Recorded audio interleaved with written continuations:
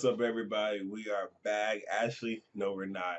This is actually my first time reviewing this. I actually just recently started watching this while I was on vacation. So I'm here to give you guys the review for Little Women Atlanta Season 3. This is Episode 1. So if you are new, hey, I like to cut the food over here. A lot of this shit is just jokes most of the fucking time, alright? So, hey, I really want to get that the fuck out the way. I don't need nobody any motherfucking feelings over here. If so, it is what the fuck it is. With that being said, alright, so you got Moni, you have Cora, which is her mother, and you got the twins going for a spa day, like a little rap thing. Okay.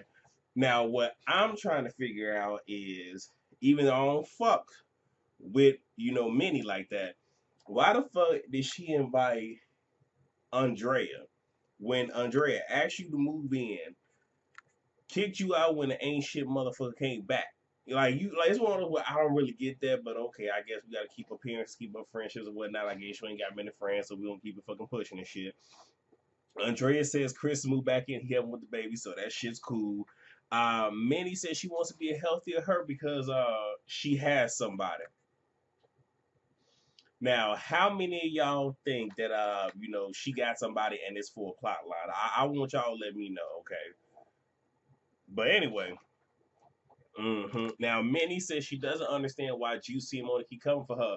Sweetheart, it's because you lie, and lie, and then you lie and lie. Again, I commend her. She commits to her fucking lie, but you lie.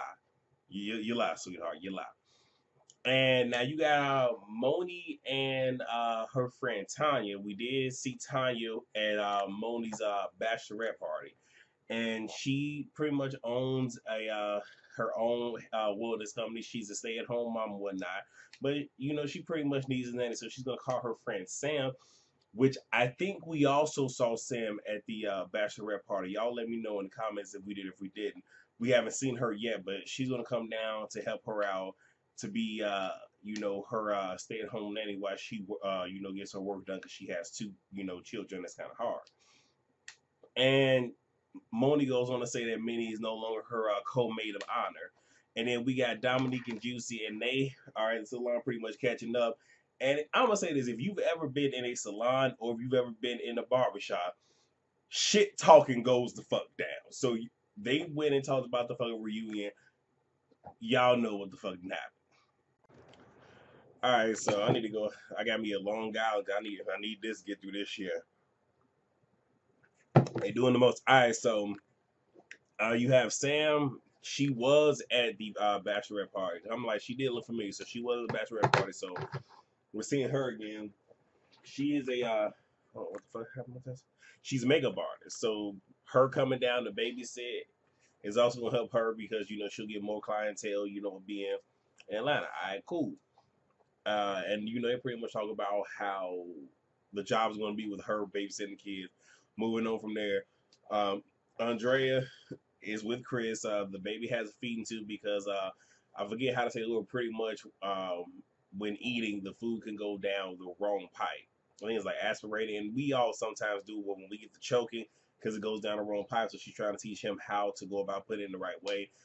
And they even mentioned that it can cause pneumonia, which once they said that, I cringed because for those of y'all who've been rocking with me last year, I dealt with pneumonia from pretty much July up until fucking November. So, well, physically dealt with it, what was it, July, August, September, but the after effects after it was a fucking process. And they pretty much talked about the whole Minnie Moni situation, all that's going to come to fruition momentarily. And now, let me see, Tanya decides to throw a party at her house for Sam.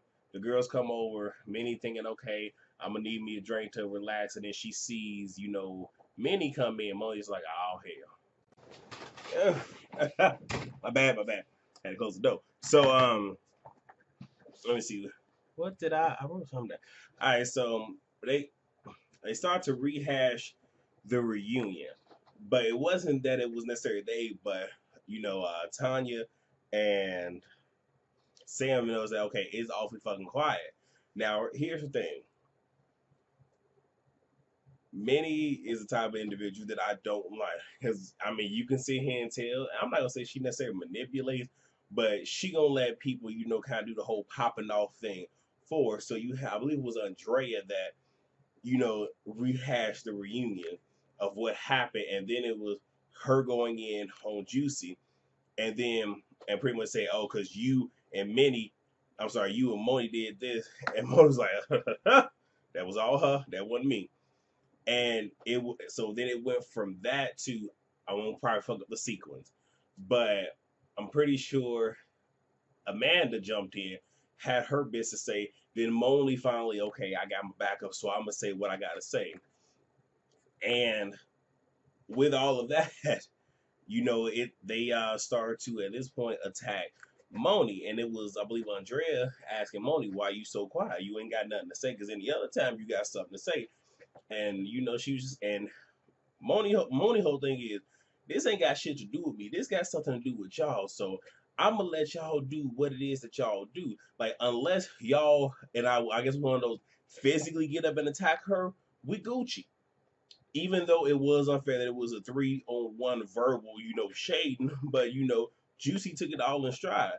So then the man was just like, oh, but any other fucking time you wanted to sit here and do something, what would you do this time? What, get up and throw a drink or some shit like that? Like, literally antagonize her. Now, here's the thing. I've really never seen it for the twins.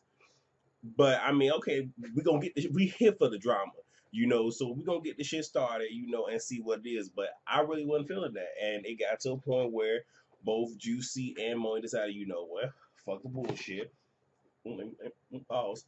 We're going to get up, we're going to leave, and let that be it. So they get up, they leave. Tanya decides to, do sage around Moni to kind of like cleanse her of all the negative energy, the spirits, demons, blah, blah. And then, Minnie gets to crying because she's so tired of this bullshit. But again, had you been 100 from Jump Street, we wouldn't be here. Had you not constantly lied, then Juicy wouldn't have been able to sit here and spray you and come for you the way that she did. So I'm sorry, no sympathy. All right, so we really don't have much. Amanda wants a dog, so she takes Sam with her. Sam pretty much tells her, hey, on some real shit, Tanya don't want no more drama at the crib, okay? Because this is where the fuck we stay. This is our place of Randy, our place of saying, this, that, and the fucking third. So she don't want that. I don't want that. You and, your peoples don't bring that shit around here. So she somewhat agrees to that. Okay, we're going to go from there. Now, Tanya, Moni, but I tend to say Moni, but Tanya, Moni, and Juicy, they go out to meet with Tanya's friends.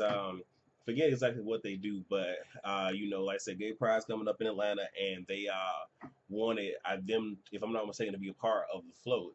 Now, Juicy like, I don't know how I feel about that, but they're like, hey, nah.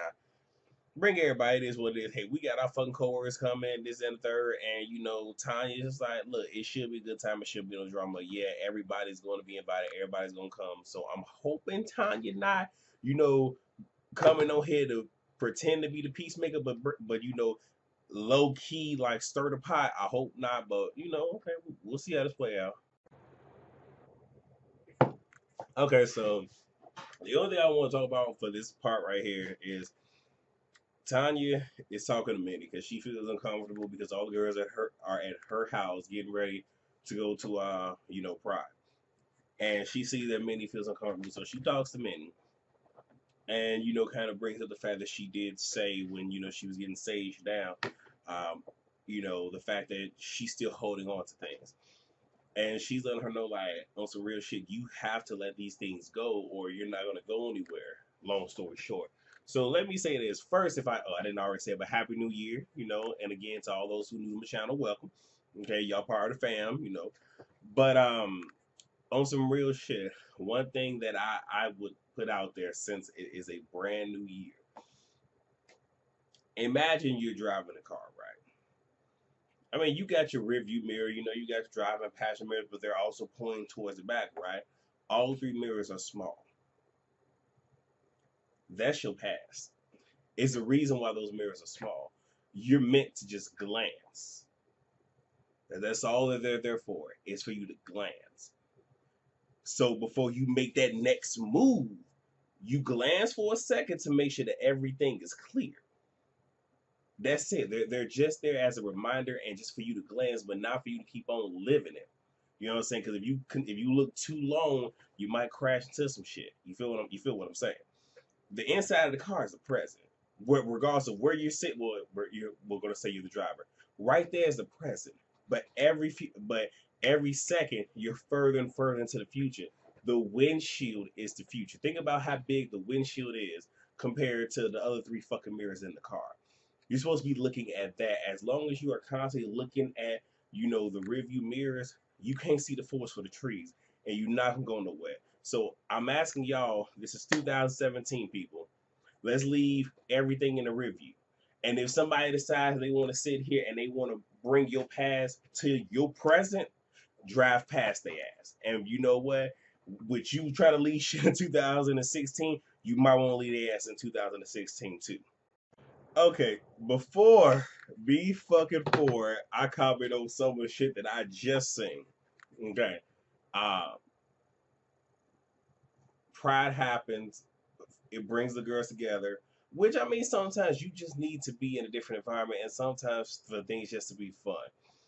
It's in this moment that Minnie decides to talk to Juicy and spill her guts. My whole thing is, why couldn't you just wait for another moment? I got it, how everything is, but y'all happy, y'all enjoying yourselves. Why the fuck now? Whatever. But she tells her, I wasn't really, and she does the roundabout, but I wasn't really pregnant. And of course, dun dun dun, to be continued. So there's that. Now, in watching this shit, I'm just like, hold the fuck on. So Yoni egg, we bringing the damn Yoni eggs back. Like I just got done seeing shit on the fucking Real Households of Atlanta.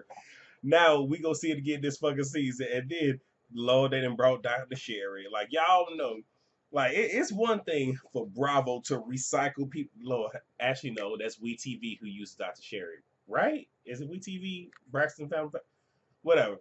But okay, y'all couldn't find nobody new. But okay, we got Dr. Sherry talking about ain't shit motherfucker.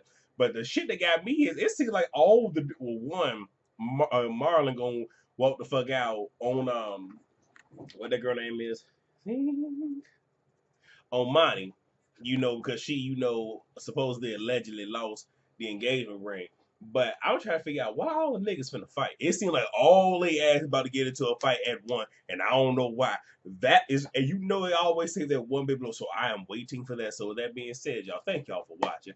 Really do appreciate it. Hopefully I have entertained y'all asses. Please rate, comment, subscribe, and share. And I will see you guys on Friday for Married to Medicine. Peace.